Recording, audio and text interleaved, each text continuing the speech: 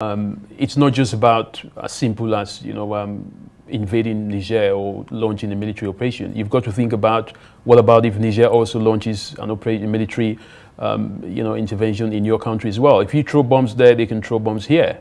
They can throw bombs in the other ECOWAS member states. So this is not a decision that should be made very lightly. I don't think any of the ECOWAS member states, is in a position to launch a military operation at this point in time. What that would do effectively is it will destabilize the region further, and it will never be in the benefit of ECOWAS member states. It will be in the benefit of external parties, that will possibly what we call the war merchants.